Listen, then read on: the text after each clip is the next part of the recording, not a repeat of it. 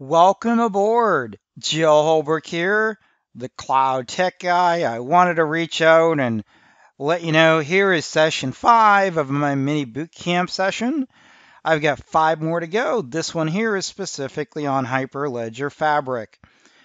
Let's go ahead and talk about how Hyperledger Fabric fits into the Certified Blockchain Solutions Architect examination. Now, when it comes to blockchains, Hyperledger Fabric is one of the blockchains you really need to know for this exam. Now, in case you're not aware, Hyperledger is what? It's an open source collaborative effort by essentially the Linux Foundation and the companies that are working together as a consortium. It's a community effort, essentially. It's software developers that basically work together to accomplish an open source solution. So we're going to talk more about what it is. We're going to talk about consensus. We're going to also compare Hyperledger Fabric to other blockchains. I have some review questions, and then we'll talk about more resources you can study. Now, Hyperledger is an open source project. It's focused on building blockchains. It's managed or hosted, I should say, by the Linux Foundation. It's global open source collaboration, essentially, is what it comes down to. Now, basically, it uses what's called an umbrella strategy. The Linux project really looks at it from the Linux Foundation, I should say, looks at Hyperledger, and all the solutions and blockchains that are under Hyperledger as an umbrella strategy. Now, basically, the goal is to help incubate blockchain technologies, frameworks, applications, etc. So it's hosted by the Linux Foundation. Make sure you know that. You may want to remember that. It is open source as well. And again, it's a modular approach.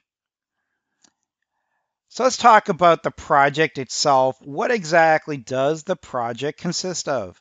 You have the infrastructure, that's the ecosystems that accelerate development. You have frameworks. These are the different approaches to different blockchain frameworks. For example, you have Fabric, Aurora, Composer, for example. And then you have tools as well, right? And again, there's many different tools that is under that project umbrella. So let's discuss consensus in this module mainly. Now, consensus is what? Consensus is basically how does all the nodes that are on the blockchain, whether you have 2 or 200, sort of come to agreement that this transaction should occur. But basically, when we talk about consensus, it has to satisfy 2 properties. The first is safety. It means that each node is guaranteed the same sequence of inputs and results as the output on each node. Basically, for that transaction to be valid, it has to match up to what was sent, and it has to have the correct sequence.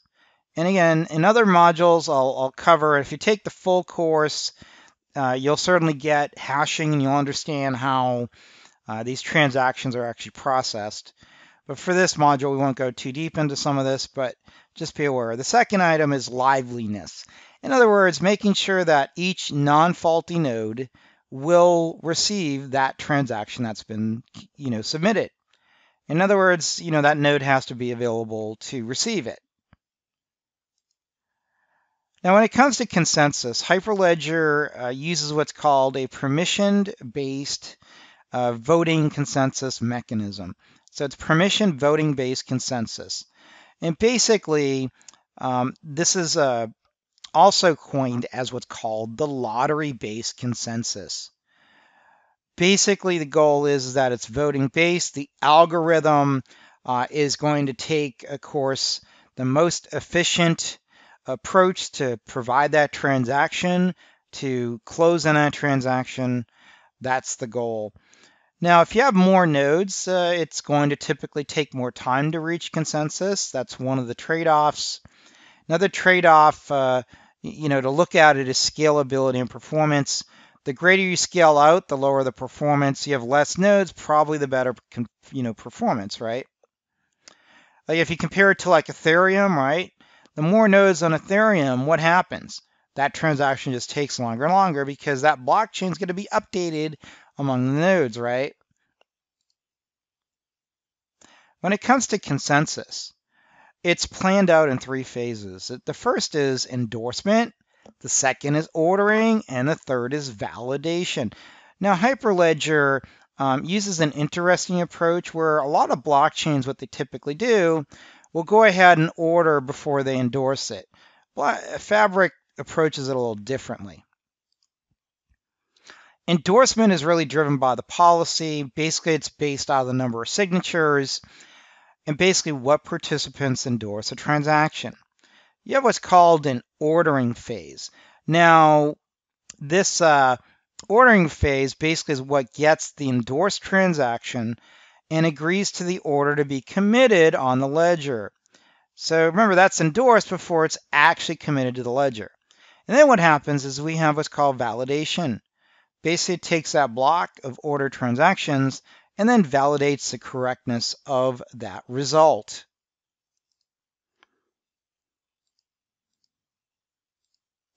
Now, let's talk about some features of Hyperledger. Now, Hyperledger Fabric is a modular design. Basically, you have components that are plug and play in a high level. It's not totally plug and play, but you want to look at it from that perspective. Let's go ahead and talk about the main modules. The first is membership services. Now, this module is a permissioned module or the permissioning module, and it acts as a vehicle to establish a root of trust during that network transaction. But also, it's instrumental in ensuring and managing the identity of the members of the Hyperledger Fabric blockchain. And so when we look at membership services, it uses what's called a membership service provider, known as an MSP.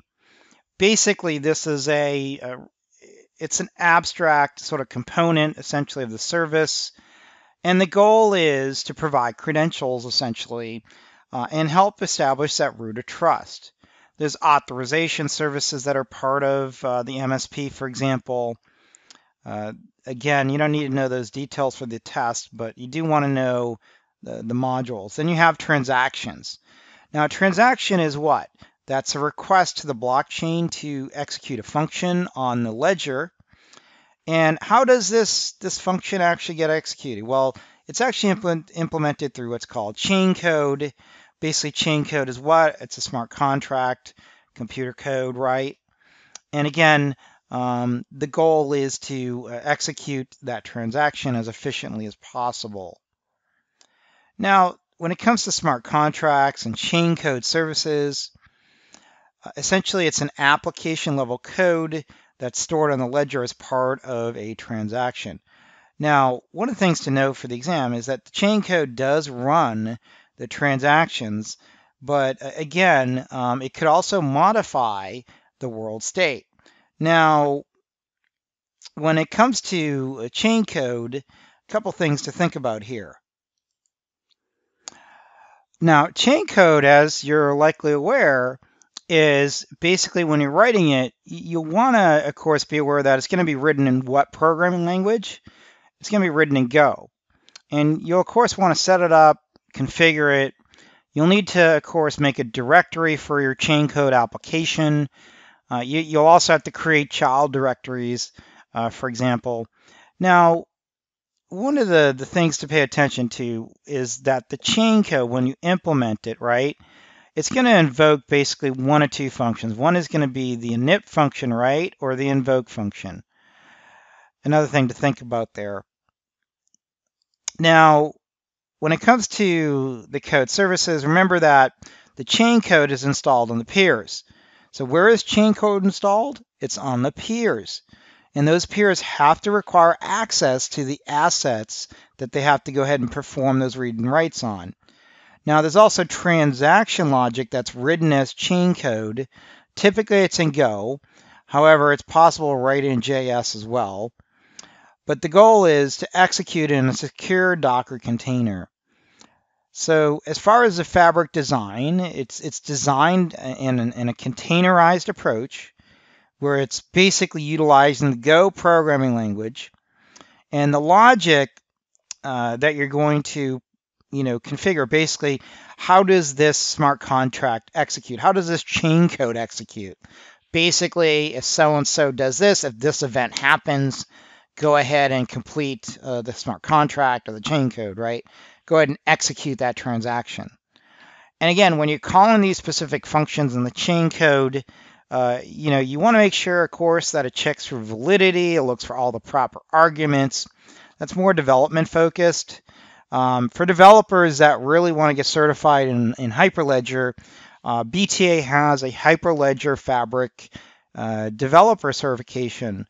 It's a very challenging cert. I encourage you to take a look at it as well. But let's go ahead and talk about the CBSA more. Okay, what about the features? When it comes to blockchain features, Hyperledger, of course, fits into specific areas really well. The first is from an industry perspective. It's across industry. It's not really regulated to just financials. In other words, the use case can be far and wide. There's customers out there, case studies that have already been published by IBM and numerous other companies that are posted on the Linux Foundation website as well, from logistics to pharmaceuticals to government, so on and so on. Governance is a Linux Foundation. The ledger type is permissioned. Now remember in a previous module we talked about permissioned and permissionless.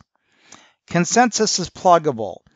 Now with Hyperledger though, again, it's a pluggable framework. You have some flexibility in what you want to do. However, from a chain code perspective, or actually a chain code perspective, but from a consensus perspective, I should say, using a BFT approach is probably going to be what would be recommended in a lot of cases. Now, when it comes to smart contracts, it supports smart contracts. There is no native cryptocurrency, unlike with Ethereum, there's tokens. And again, the enterprise blockchains typically aren't going to need a cryptocurrency or a token. XRP is the exception. That is more based on a different approach. It's a centralized blockchain, if anything, but we'll talk for this exam. Just to be honest, you need to focus on Ethereum and Hyperledger for this exam here. So as far as Hyperledger is concerned, the main thing is to know it's permissioned, it's pluggable framework. There's no cryptocurrency. It supports smart contracts. Let's go ahead and go through some review questions. When it comes to voting-based algorithms, these are advantageous for different reasons. What's the main reason they're going to have an advantage? The main reason is because of the low latency finality. Again, if you have a voting-based approach, you're not really using proof of work. You're not going to go and have a lot of competition. You're not really having a 10,000 nodes. It's not a permissionless blockchain. Generally, it's very low latency. That's really one thing to think about as well. Hyperledger Fabric consensus is planned out into 3 phases. Which one is not a phase? Well, remember we had endorsement, ordering, and validation. And the one that is not correct is segregation. What about transaction logic? Now remember that it's written as chain code, and what happens? It's executed in a Docker container. What languages are supported? Essentially, it's JavaScript and Go. Those are the 2 supported languages. Now, Node.js, PHP, Python, again, not supported for chain code. However, that doesn't mean you can't develop a front end using those. But just pay attention to what is supported, where in the blockchain ecosystem you're at. Now, there's some practice questions on Udemy. The link is there. The discount code is right there as well. I encourage you to take it if you need some help with practicing for the exam. There's also some other courses. I've got events that are being held. I also have a Hyperledger Fabric course as well on Pearson Safari. I encourage you to join. Safari is really good in a lot of cases because you get to join not only video lessons, but live online courses, all for a low monthly fee of, I think, $40 or $50. Not too expensive, very affordable. And the training, again, from other instructors as well as myself, is really top-notch. And for the cost, it's pretty hard to argue that it's not a bargain. Okay. And that's about all that I had. If you have any questions, please reach out via YouTube or LinkedIn. I'll be happy to assist the best I can. Good luck on the exam.